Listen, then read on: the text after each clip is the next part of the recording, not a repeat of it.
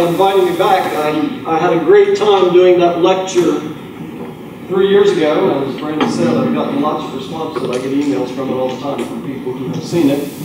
So that was entitled, What's Wrong with Calvinism? You might entitle today's lecture, What's Wrong with Calvinism Part 2. Okay? So this one is on Calvinism and the God of love. Calvinism and God of love. There's a woman right there who's got that t-shirt on that says love. See, that's Calvinism right there. They just don't have the right view of love. Okay, so I hope to show this shortly. Now, this book that Brandon mentioned, he didn't mention the subtitle. The subtitle is The Heart of What is Wrong with Calvinism. All right?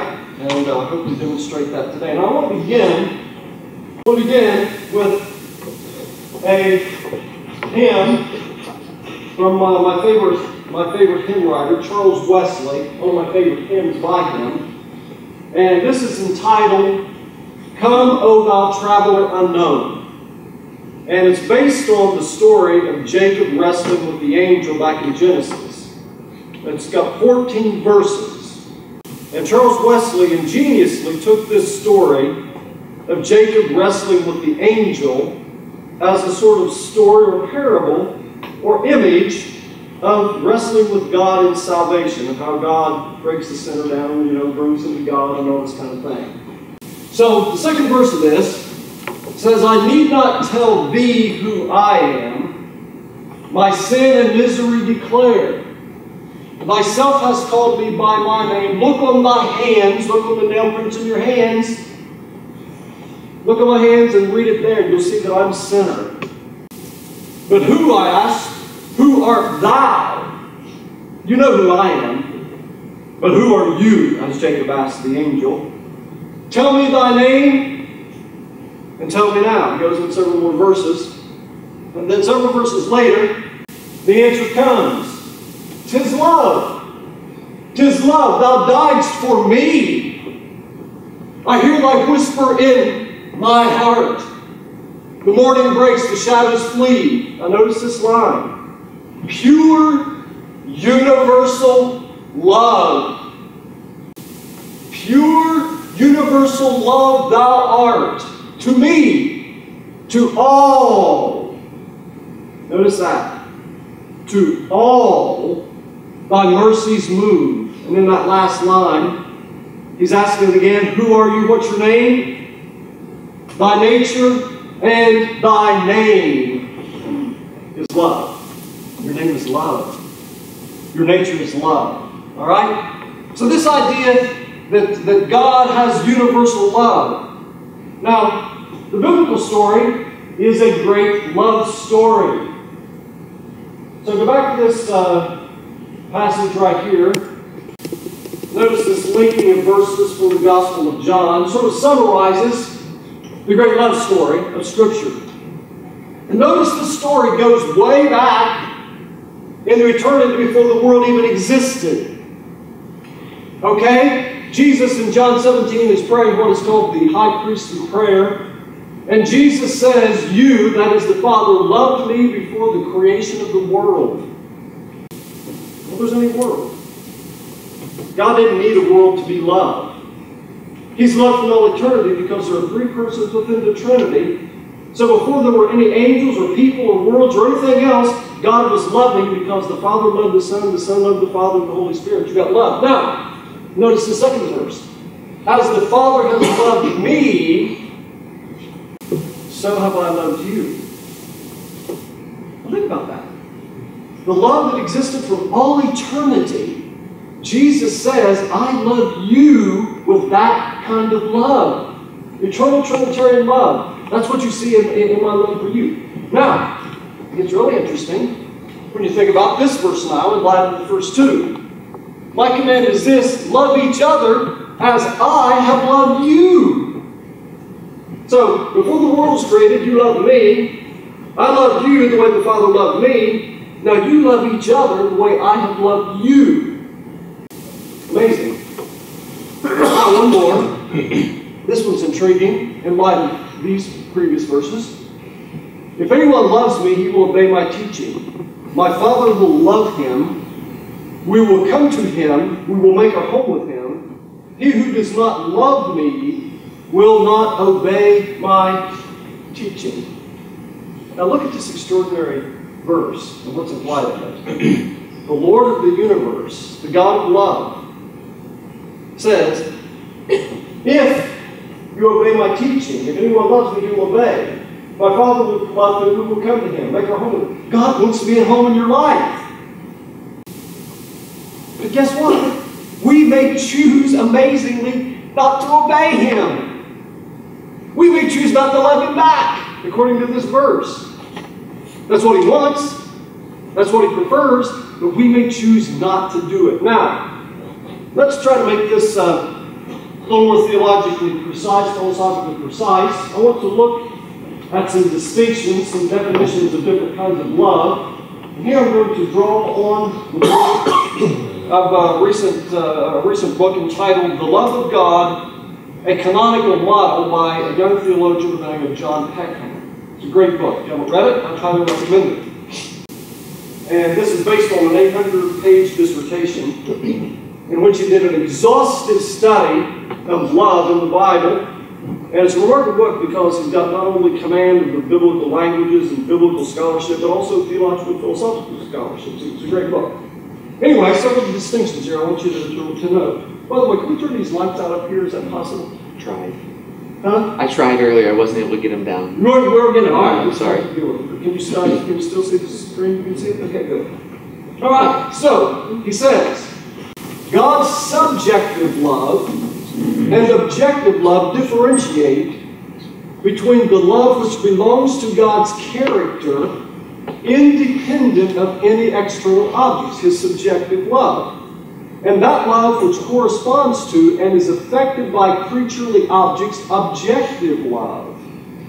God's subjective love is prior to and the unchanging and unconditional ground of God's relationship to the world. It is the basis of his relational love, which reaches out to creatures via loving actions. All right, so you've got subjective and objective love. Subjective love is that kind of love described in John 17. Before the creation of the world, you loved me. It's the love within God's very nature. He is the subject of love, okay? And notice, it is the unchanging and unconditional ground of God's relationship to the world. This is his objective love, his love toward other persons outside of himself. So you got the subjective love, which is God's very character, the relationship of love among the persons of the Trinity, his very essence to be a loving being. And then you got his objective love, which reaches out to other beings and other persons. All right? Now, that's a distinction there. Now, here is a further distinction. He distinguishes two different kinds of relational love. You have universal versus particular relational love. All right? So whereas God's universally relational love is the undeserved and unprompted initiating love that God bestows on each human prior to any response, God's particularly relational love refers to God's special and intimate love for those who respond to him and thus enter into reciprocal love relationship. God's particularly relational love is thus the result of two things. God's initiating, enabling love, on the one hand, as well as appropriate human response. All right, so God's relational love. There's a universal dimension, and there's a particular dimension. Universally, it reaches out to every single person and draws them, invites them.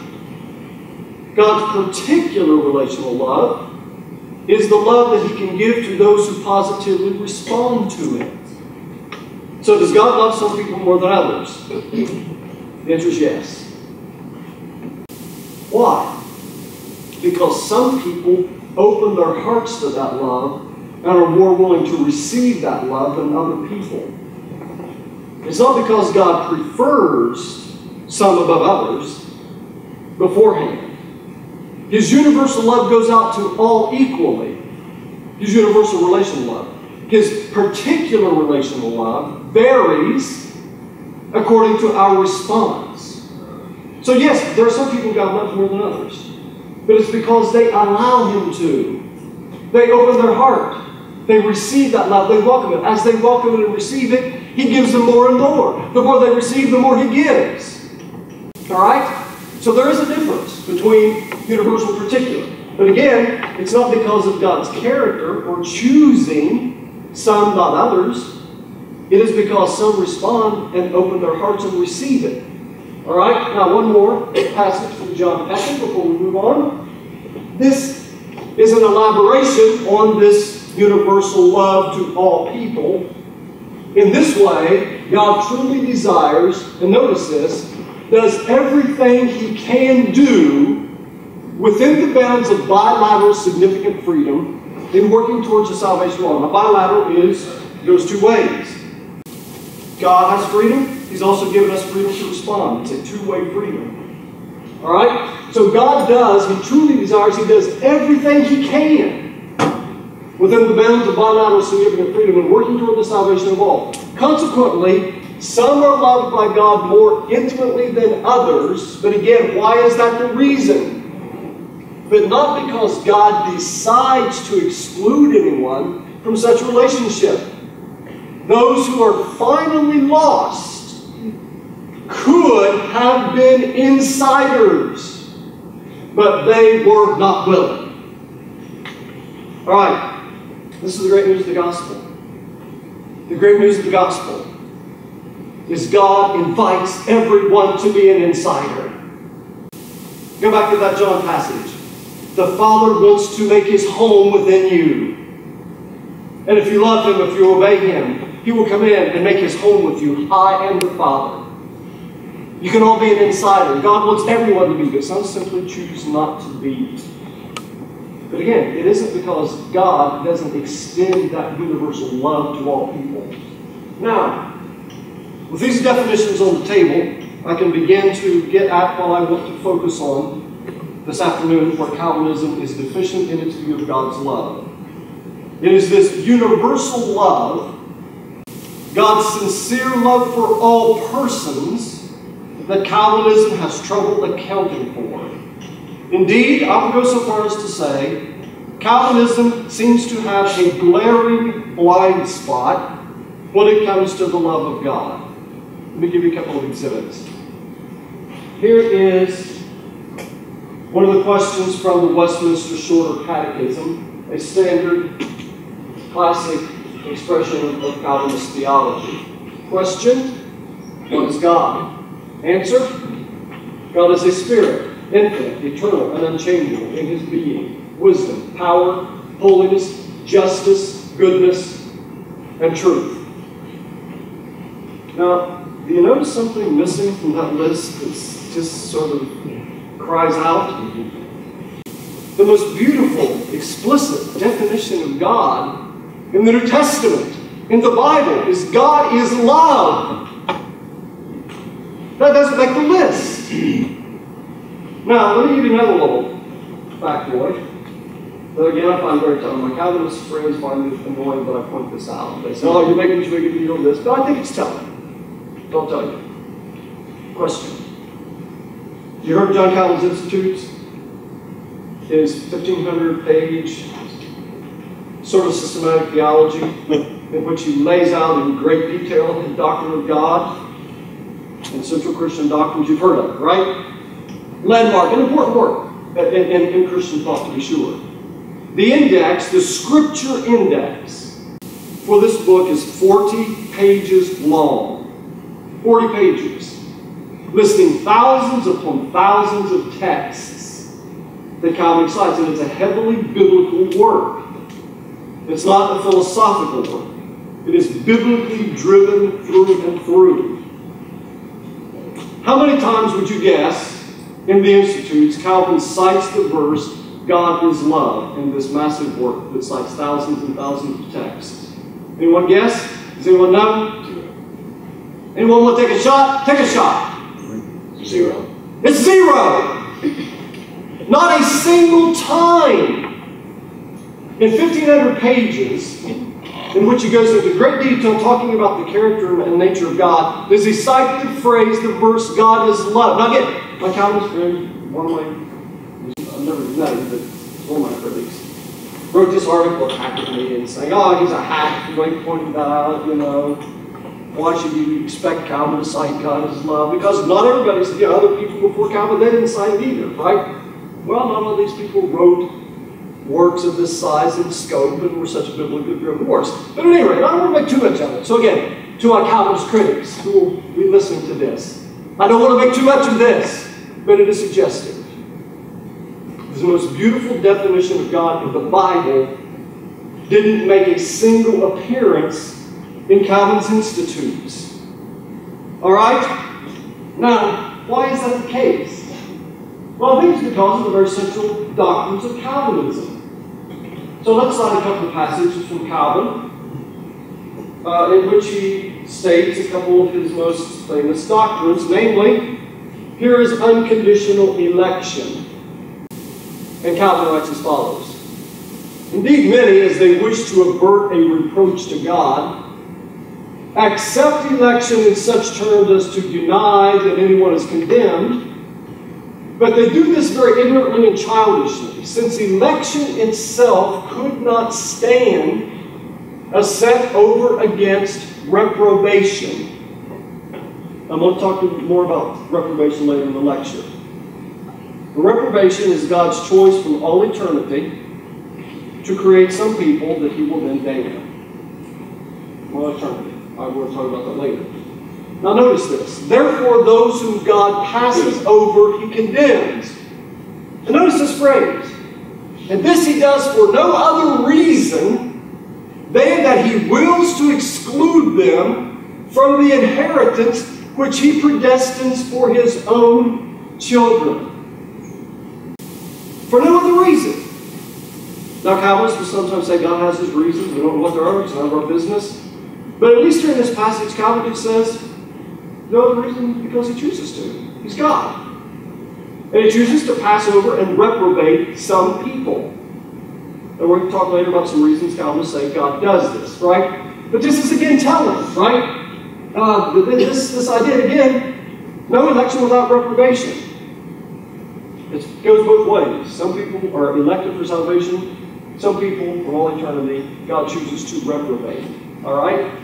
Now, here's another passage from Calvin. This is a passage on Calvin's doctrine of irresistible grace, which is the doctrine that if God chooses you for salvation, you will not be able to resist his overtures. He will cause you, determine you to freely respond as Calvinists define freedom. If you want to hear more about that, watch my previous lecture that I did here 3 years ago.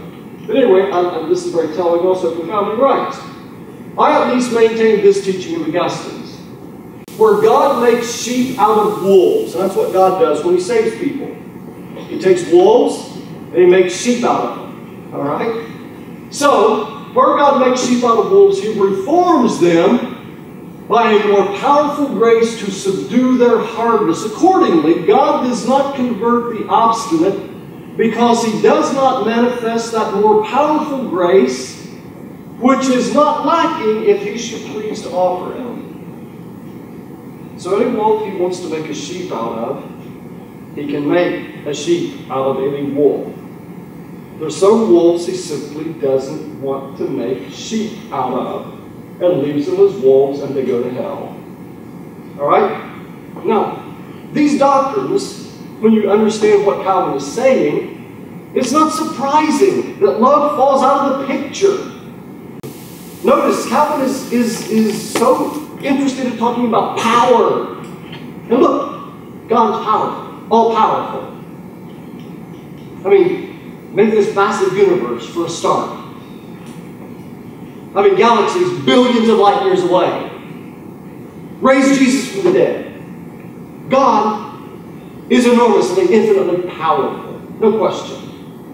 But is that his most significant defining feature? That's the thing that seems so important here. Alright? He can make sheep out of any wolf he wants. Some wolves he just doesn't want to make a sheep. Now, to understand this a little more clearly, let's look at what I call the basic logic of the matter. And let me hasten to say, before I start talking about this, that the full version of this argument appears in a journal article, in a journal called Philosophy of Christie, 2011, an article entitled, "Why No Classical Theist, Let Alone Orthodox Christian, Should Ever Be a Compatibilist." So there I spell it out in full form, it's much longer, and connect all the premises to make it logically valid. This represents only the bare bones to simplify it. All right, so if you want to see the full version of it, look at that journal article. All right, here's the basic logic. Premise number one, God truly loves all persons. Now most people believe that. And in fact, you often hear Calvinists say that they believe God loves all persons. Premise number two, not all persons will be saved. Now, these first two premises right away cause a problem for any school of theology. If God loves everybody, why do people go to hell? I don't care what your theology is, that's a tough problem. I've written books about it. Spent a lot of my career writing about it. Zach's written a great article about it. We're going to read a great article about how to read Zach's article. But it's a hard problem. You know, it's not easy. So I'm not saying only Calvinists have a problem here. We all know this is a tough problem. I'm trying to explain why people would choose to go to hell and end up there, right? But most traditional Christians believe both of those two premises. Most, not all, but most. Now we come to the third. Truly to love someone is to desire their well-being, their true well-being, and to promote their true flourishing as much as you properly can. So if you love someone, you don't give them everything you want. If you're a parent, you don't have kids yet, most of you ought to take it. But someday maybe you will. And when you have kids, if you love them, you don't give them everything they want, but you do want what's truly good for them. If you are going to be a loving father or mother, you will promote their true flourishing, what will actually be for their good. Right? So that's what true love. Now, the phrase here, properly, is important as much as you properly can. I define this in a footnote in the little book. And you do something properly if you can do it without losing some greater good or some overriding good. So you love as much as you can without sacrificing some possible greater good that would interfere with it. That's the qualification that's important to understand. Now, premise number four. The well-being and true flourishing of all persons is to be found in a right relationship with God, a saving relationship in which we love and obey Him. So that's the true good of everybody. If you are a person made in the image of God, your true flourishing is to love God, to be rightly related to God and other persons who do. All right? So, we come down to premise number five. God could properly, and by the way, I added that word because, again, one of my Calvinist critics attacked that book and said, well, I should have put the word properly in there. He's right. To make it clear, I should have. I tried to cover that footnote, but for better clarity, the word should be there. All right? So, again, the claim here is God could properly give all persons irresistible grace. He could make a sheep out of any wolf He wants. He could do this, and He could thereby determine all persons to freely, as Calvinists define freedom, and again, if you don't understand this, read that book, watch the earlier video, freely accept a right relationship with Himself and be saved. God can give everybody irresistible grace, at least insofar as freedom is concerned. A sheep out of any wolf He pleases. So far as God's freedom is concerned, His power is concerned, He could save everybody so far as freedom is concerned. Conclusion, therefore, all persons will be saved. Now, obviously, there's a contradiction between 6 and 2. Now, the question is, how do you avoid the contradiction? Which of those premises do you deny to avoid this conclusion? Well, the answer for Arminians is very straightforward. We deny this one because we believe that grace is not resistible. If God gives us true freedom, we can freely choose to resist it and reject it. That's the one we're going to reject. But what about a Calvinist? Which of those is a Calvinist going to reject?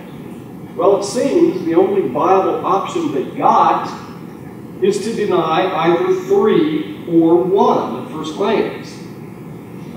Either deny that true love means to actually want someone's well-being, must mean something other than that, or just flat out deny that God truly loves all persons. Now, let's look at how Calvinists in fact respond to this. Well, the most straightforward response is simply to deny the first premise. And to simply say, well, God doesn't love everyone. And here's a quote from one of my favorite Calvinists, Arthur W. Pink. He's a classic Calvinist. I like that because it's forthright. And he says this: no nonsense, unvarnished Calvinism. When we say God is sovereign in the exercise of His love, we mean that He loves whom He chooses. God does not love everybody. So He just says it. And frankly, I think he understands Calvinism and simply embraces it without flinching and without embarrassment. And I wish more Calvinists actually would do that.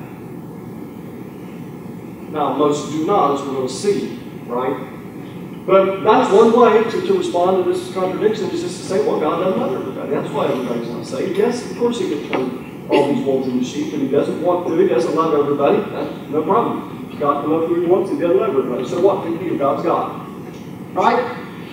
That's one response. Now, most Calvinists, however, do not overtly deny that God loves everyone. Interestingly, most Calvinists also want to insist that, yes, as a matter of fact, we too believe God loves everyone. Now, the moves they have to make along this line are very interesting.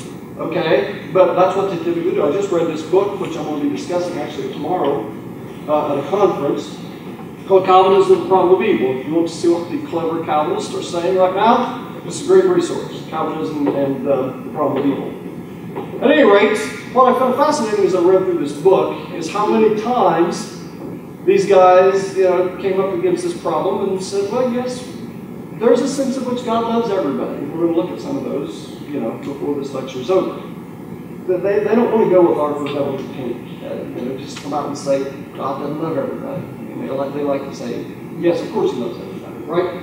Well, what they have to do, however, if they don't want to outright deny God loves everybody like this, what they end up doing is defining love in a very idiosyncratic or novel sense of the word. So here, my favorite example, and I talked about this last time I was here, so this is something you may have already heard, those of you who've seen the lecture, but it fits so well in what I'm talking about today, I got to include it. D.A. Carson. He is a noted Calvinist theologian, exegete at Trinity Divinity School. And he writes this in a book on the love of God. When I've preached or lectured in Reformed circles, I have often been asked the question, do you feel free to tell unbelievers that God loves them? Of course I tell the unconverted that God loves them. Now here's a couple of things that are telling. Notice, he says, often when I preach in Calvinistic Reformed circles, I get this question. Now what does that tell you right there? Not once in a while, not occasionally. I'm often asked, can you tell the unconverted God loves them? That tells you right there, lots of Calvinists feel this tension. And wonder, given what we believe about unconditional election, should we tell unconverted God loves them? Because for all we know, they're not elect. Can we tell people that? Carson says, of course. Here's interesting. Here's how he does it.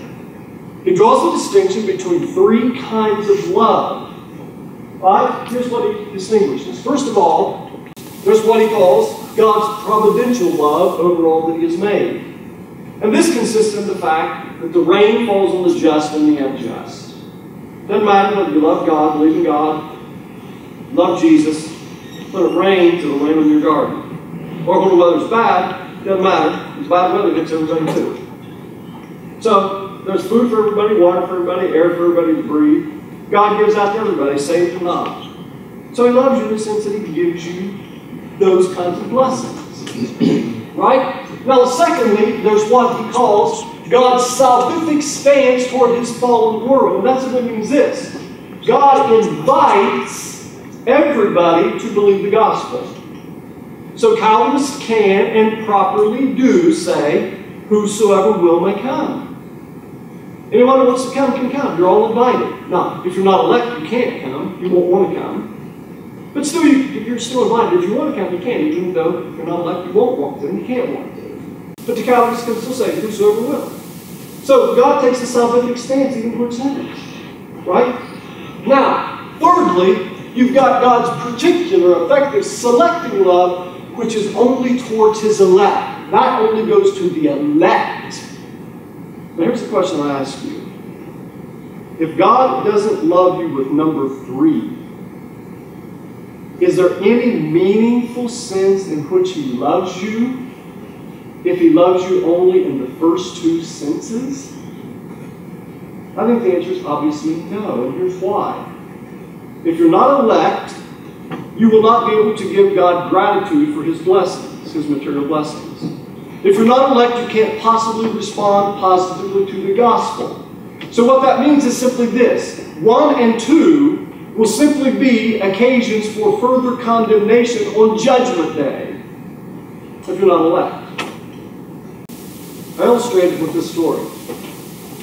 Suppose there were a scientist who has some experiments he wants to perform with human beings. They're going to be very painful experiments that will result in their death. But for these experiments, he needs some really healthy 25-year-olds.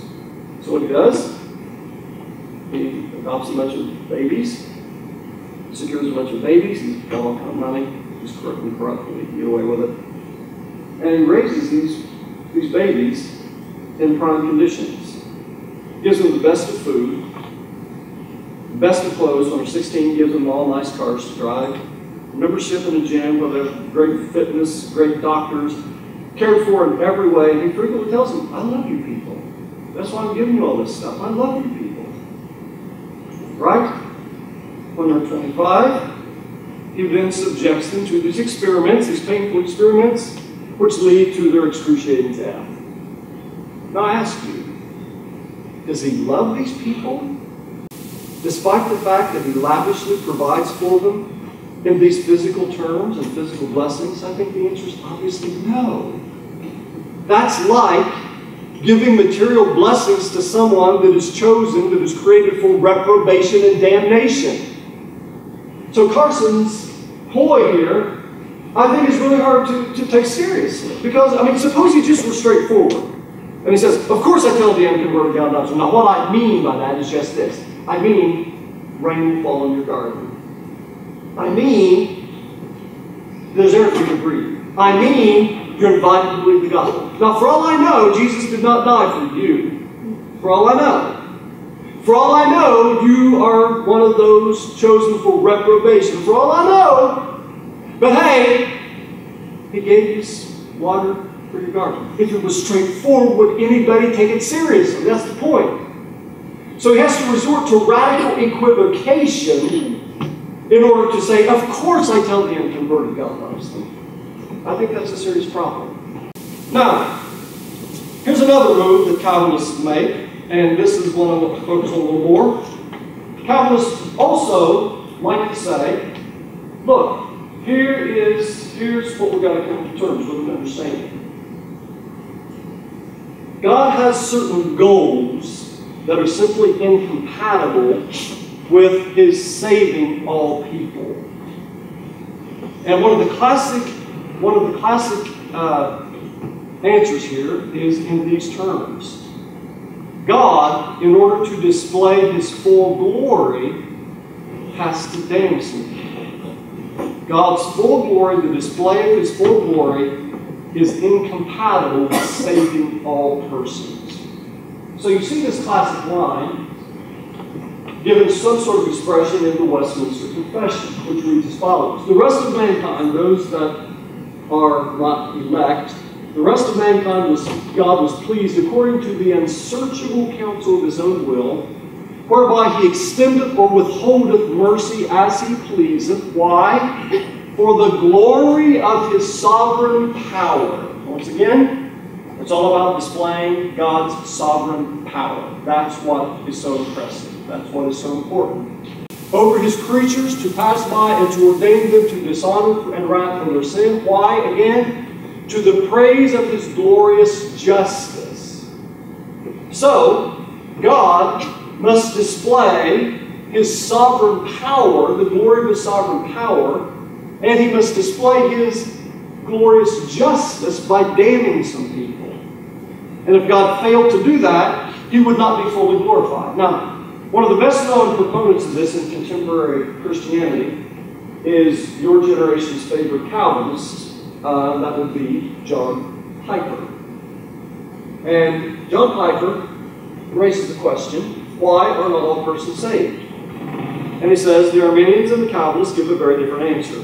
The Arminian answer is the human self-determination, and by the way, I would not agree with the way he describes that part, but at any rate, that's his term.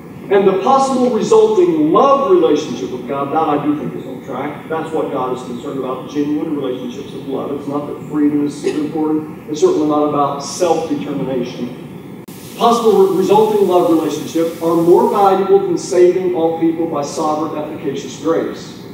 The answer the Reformed give is that the greater value is the manifestation of the full range of God's glory in wrath and mercy, and the humbling of man so he enjoys giving all the credit to God for his salvation. So what's the thing that God values more than saving all persons? The answer is the manifestation of the full range of God's glory in wrath and mercy. So God has to demonstrate his wrath as well as his mercy, or otherwise he fails to be completely glorified, and that would not be right. All right, so that's the Calvinist claim. Now, here again, let's go back to this. This argument and look at it. I said basically the options it seems Calvinists have to take are deny number 1 or deny number 3. Well, here we see they've got another one they can deny. They can deny number 5. They can say God cannot properly do this. And again, why could he not properly give everybody irresistible grace?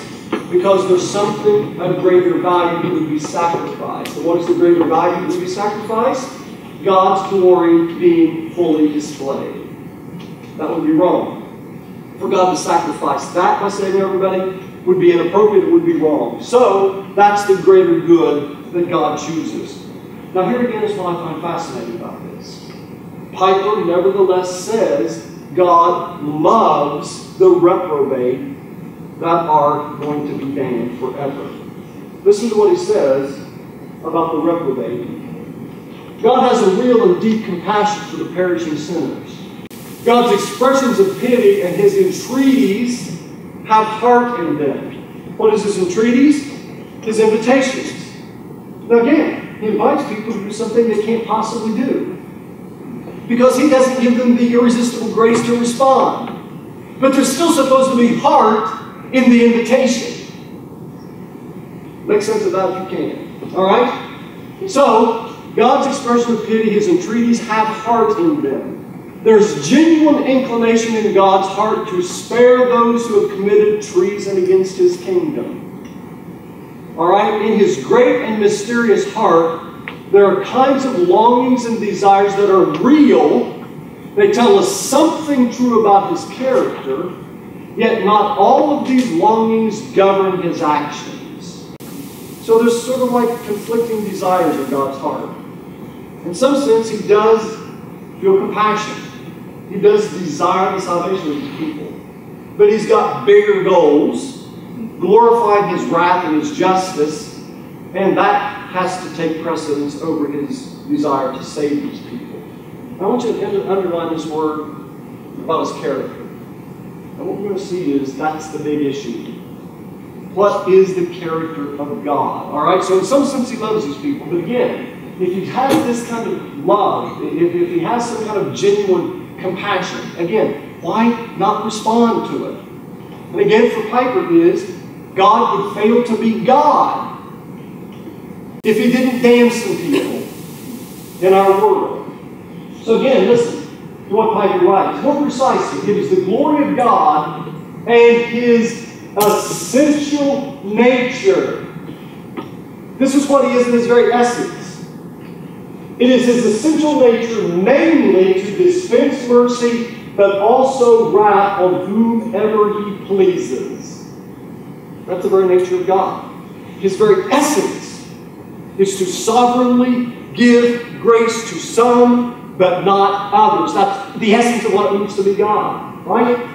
Okay? So, apart from any constraint originating outside his will, this is the essence of what it means to be God. That's what God is. And if he fails to give some people wrath, having created a world, he fails to be true to what it means to be God. Now, this seems to be the line of thought in Piper's thinking. So here's another argument of constructive. So premise number one would be this. God is true to himself. I totally agree with that. If God is true to himself, his full glory must be displayed. I agree with that. I agree with both of those two premises. God obviously is true to himself. His very nature is such that he has to be true to himself. He cannot lie. He cannot, be false to the ultimate reality, which is himself. Number three, if God's full glory must be displayed, again, in a world that God chooses to create, he doesn't have to create at all, Piper emphasizes. But if he does create a world, he's got to display his full glory, and it requires this. So if God's full glory must be displayed, his wrath must be fully displayed. I don't agree with that one. What if there were no sin at all? Why not just determine everybody not to sin? Why would you need wrath?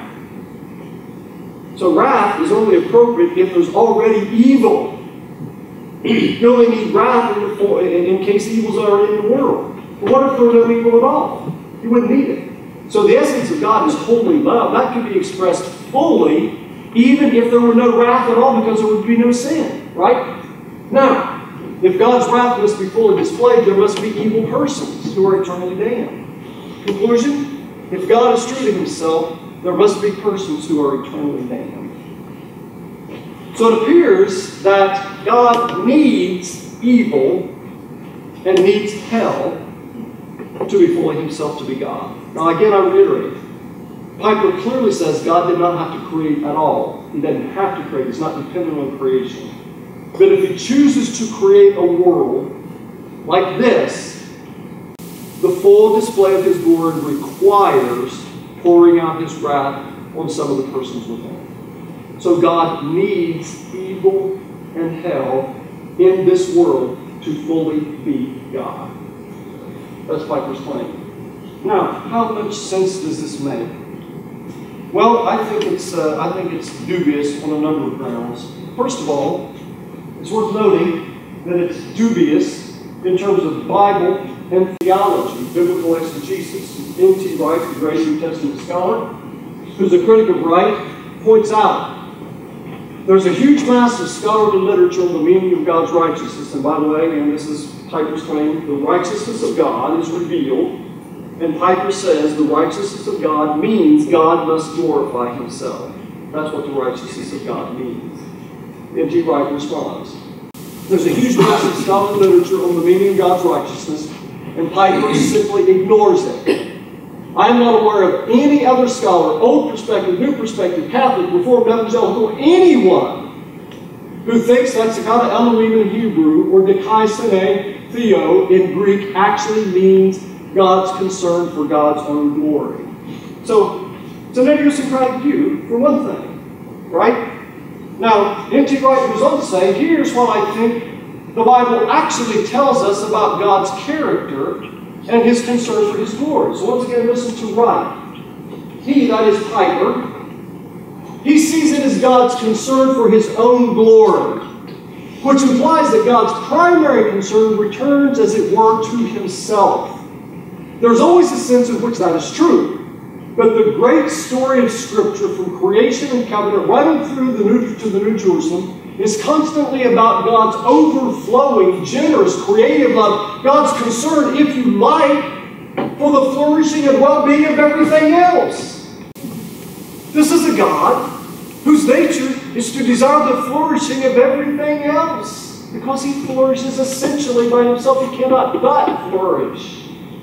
and loves to share that flourishing with others. That's what it's all about, according to N.T. Wright. Now notice, he continues, of course, this too will redound to God's glory. Because God, as the Creator, is glorified when creation is flourishing and able to praise Him gladly and freely. That is the sort of God He is. And God's righteousness is a way of saying yes, and God will be true to that character. Again, I emphasize this point. The fundamental divide between Calvinists and Arminians is not the sovereignty of God. It's not election, it's not predestination. I believe in God's sovereignty, I believe in election, I believe in predestination. All of that, just not the Calvinist version of it. It's not the authority of the Bible. The fundamental divide is how you understand the character of God.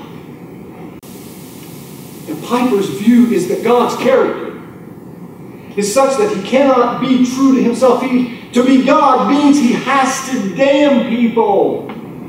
To be fully displayed, His glory to be fully displayed.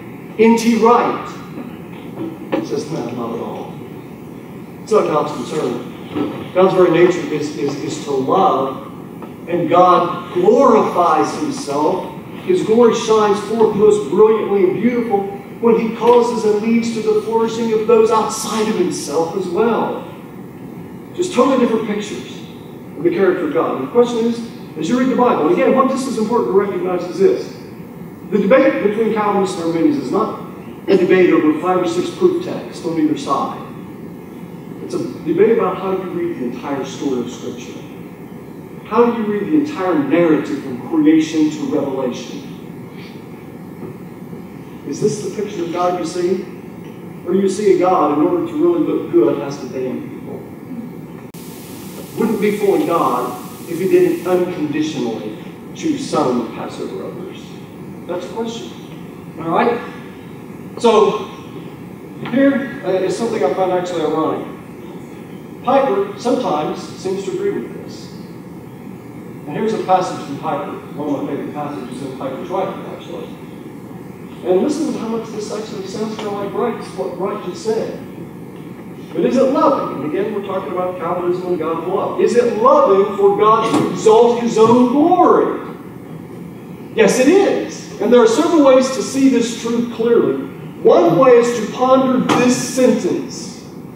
God is most glorified in us when we are most satisfied in Him. If you've ever read Piper, you know that sentence.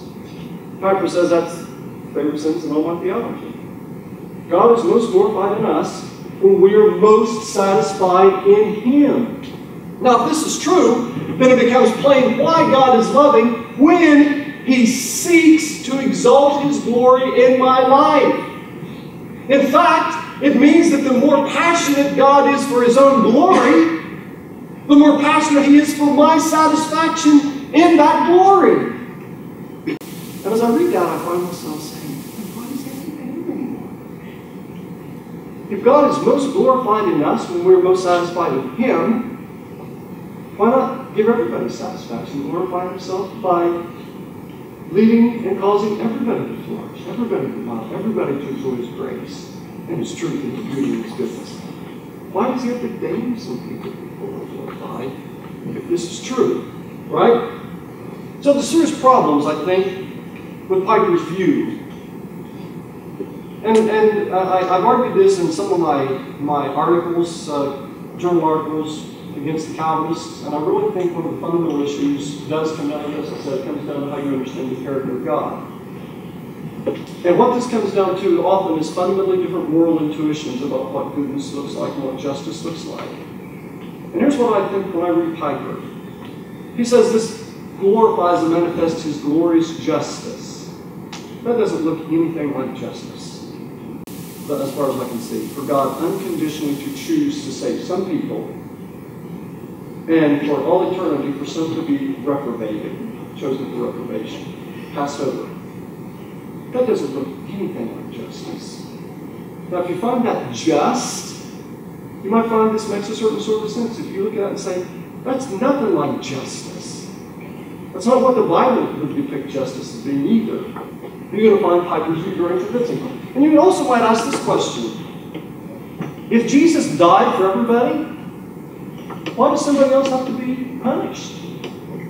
I mean, Calvinists like to interpret the atonement to mean that it's the pouring out of God's wrath. His wrath is satisfied on the cross. Then why does anybody else have to suffer, if that's the case? Why? And why does it have to be eternal punishment? Why couldn't God just spectacularly punish people for 100 years or 1,000 years and then determine them all and give them all irresistible grace? Why does it have to be eternal? These are all questions that beg to be answered. But as Piper sees it, eternal hell is necessary for God really to be seen for who He really is. That's an amazing thought, I think. Now, you guys have been patient. I got one more point for you. And this one's really interesting. All right? So this is not in this book. I just read this book too. After I wrote this book, I wish I could put this in this book. But this is some fascinating stuff again. All right, here's another way to make the same move. All right, so again, the point is, Calvinists are saying God may have goals that are simply incompatible with saving everyone. You just look, one of them is He needs to glorify Himself fully. That requires the full display of His wrath. That requires hell. That requires damnation.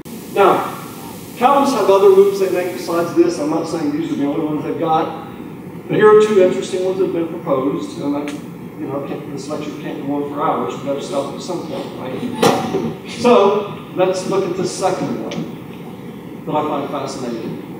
And it's this suggestion. God chooses to reprobate many people precisely to enhance the happiness of the saved, according to some Calvinists. All right? So, in this book right here, there's an article defending hell. And this is the line this author takes in this book. All right? So as he points out, the kind of line Piper takes would only justify, say, damning a few hundred people. I mean, if God wants to glorify His justice, all He needs is a few hundred miserable sinners in hell forever. But look, what if hell's got a lot more than a few hundred? Well, what if there's a lot more people in hell than heaven? What if that's the case? Well, here's a Calvinist that got an answer for you. He says, I got an explanation of why God might have reasons to damn a lot of people, not just a few hundred of them. Why? Because it will actually make people in heaven happier. All right? Listen to this. In short, if Calvinism is true, it seems perfectly easy for God to create a world in which universalism, that is, everybody saved, is true. A world in which everybody accepts God's offer of salvation and goes to heaven. Why wouldn't God do this? Now, by the way, it's interesting to note that a number of Calvinists are starting to move toward universalism. That's kind of a trend. And if you're Calvinist, you should be a universalist. And I say that in all seriousness. But he says, no reason why God couldn't do this. Have universal salvation. So why wouldn't God do this? I suggest it is for the sake of the occupants of heaven that God creates people to occupy hell. All right? The occupation of hell, here's why. It enables both an understanding of God's nature. So if people go to hell, you understand God's nature more deeply than you would otherwise. And understand that it enables an understanding of God's nature and good attitudes toward God on the part of the elect that wouldn't otherwise be possible. All right? Now, again, this author offers numerous suggestions about what these goods might be. I'm only going to give you a couple of them just to give you a flavor of what Calvinists suggest along these lines. Now, before I get to that, I need to make a distinction here. He distinguishes between reprobation and damnation, the difference between these two decrees. And here's how he explains it. Let it be clear.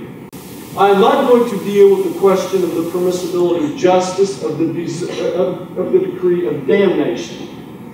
I am instead defending here the righteousness of God's decree of reprobation. And what is reprobation? That is, His intentionally causing many people to merit a decree of damnation, which is a different affair altogether. So what is the decree of reprobation? He intentionally causes out of all the possible people some persons to deserve damnation. Causes them to sin. Causes them to reject Christ. Causes them to be worthy of damnation. So he says, I'm not defending the decree of damnation. It's reprobation. It's God's choice to cause some people to be worthy of damnation. Right?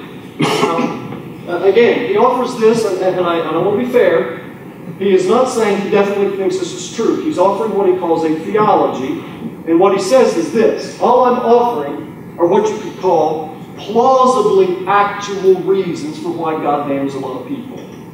So a theodicy is, if you have studied philosophy, you know what a theodicy is. It's an explanation of God's reasons for allowing evil. Now I say, I'm not sure these are God's actual reasons, but these are plausible reasons. So it's possible, for all I know, you can't prove otherwise, that this could be the reason why God damns a lot of people. Alright, so this is his attempt to offer that explanation. So, here are two goods, things that are good, that he thinks outweighs the evil of damnation, the good that results from this. And here they are. Here's the first one. The first one is gratitude through appreciation of the likelihood of the alternative.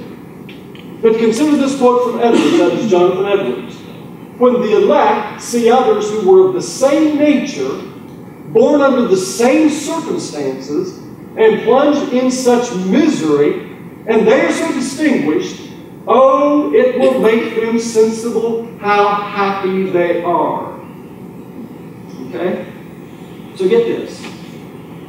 When you see a bunch of your friends, maybe your childhood friends, your high school buddies, maybe even some of your college classmates, and you say, I was just like them. Born in the same circumstances, I was no different than them. And I'm in heaven and they're in hell. Wow! I got chosen. And I could have easily been in hell. Okay? You like this? Is this getting you excited about going to heaven? Is this the pleasure you anticipate? Okay, so if plucked from a sea of unbelievers, you would therefore have much more cause to be grateful. Now we see that God has reason to make it the case, notice this, that the damned numerically far outstrip the elect. That's the reason. The more reprobated earthly companions the elect receive, the more appropriate or truer it will be for them to say, I could have been damned. And their gratitude at being in heaven will increase. So the more friends you have who end up in hell, and the more you realize I was just like them, and I could have gone to hell, and son of a gun, I got chosen. How grateful I am. And his view is this will increase your happiness. Because it will deepen your gratitude to realize the chances are so much against this. So, again, it's not enough to have damned. They have to far outstrip the number of the elect. Now, this writer raises fascinating questions. What do you have to have? 101? Would that be the odds? But wouldn't you be even more grateful if it's 1,000 to 1? For every saved person, there was 1,000 people damned. What about 1,000,000 to 1? Man, you'd be really grateful if it was 1,000,000 to 1, wouldn't you? Where does it stop? You see. But this is a suggestion. The more people are damned, the more grateful you are that you're not one of them, because you realize that could have been me. The odds are incredible. Wow. Now, there's a second argument along the same lines. Gratitude through appreciation of the frequency of the alternative. Very similar. Consider the following scenario. You attend a house party to which you receive an invitation. The wine flows, the heart is made glad. Now suppose you discover there are a great many people outside, all clamoring for entry, but who can't enter because they have not been invited. Your happiness of being invited is likely to increase, and this reaction is surely appropriate. The rarer a desirable commodity, the higher it is valued.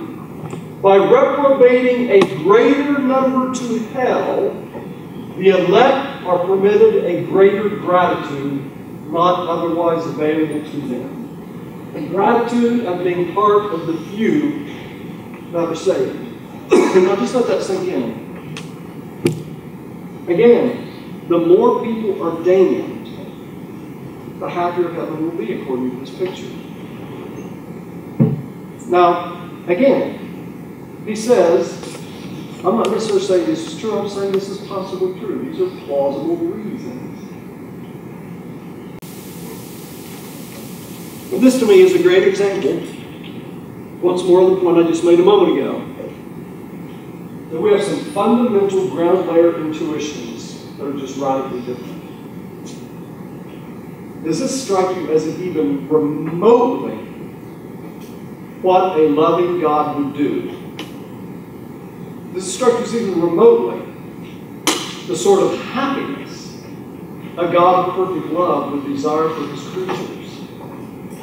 And he begins this line of what he calls familial partiality. And he says, look, fathers are partial to their children.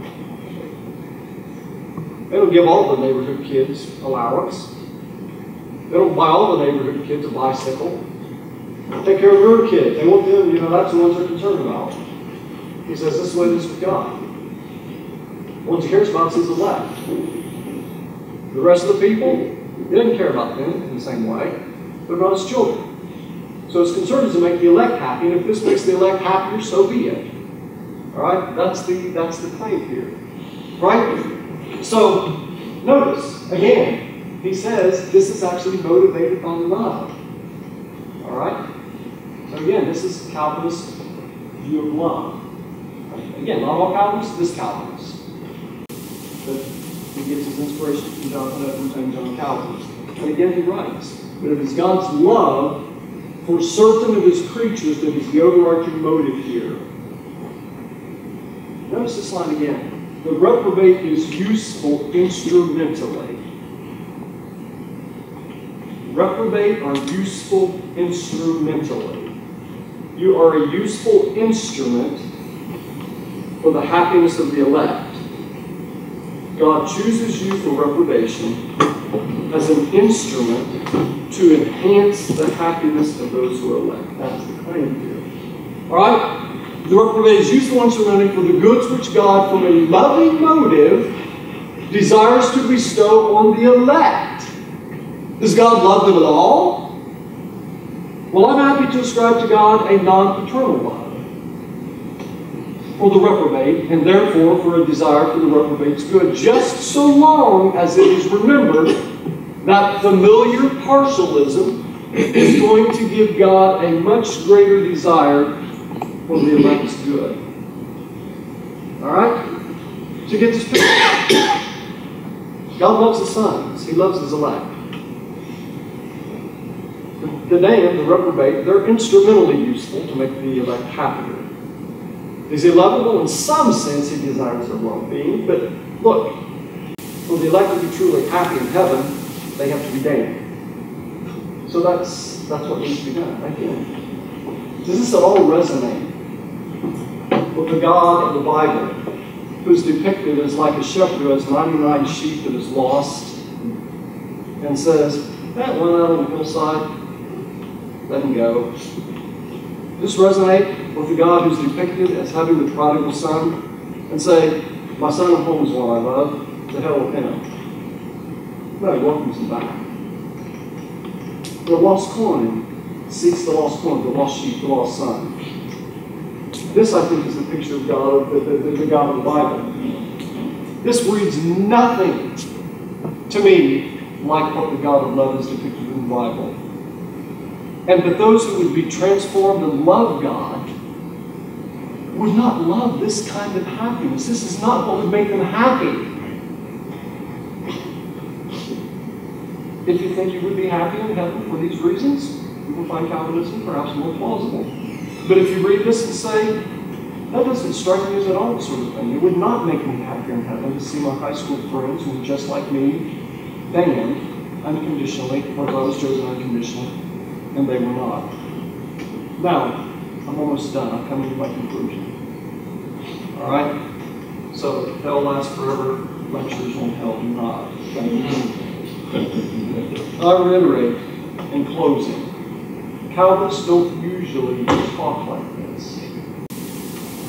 Popular Calvinism, as it is preached today and represented by many people, in its frankly, intellectually unsophisticated versions, is often far removed from what its intellectual, serious, sophisticated proponents defend.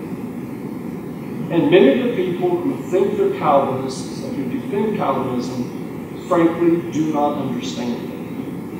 Why? Because popular Calvinism often sounds like they too believe God loves everybody. Not in this sense, not even in the Piperian sense, but more in the sense of really desiring everybody's happiness and flourishing. Calvinists often give the impression they believe that and they desire that too. That's what keeps it afloat. I've said this before. If Calvinism were forthright, consistent, and laid its stuff on the line, laid its cards on the table, its plausibility, I believe, would wane in a short time. I conclude with an illustration from Charles Spurgeon. There's a recent book called The Four Views on Hell, to which I contributed an essay.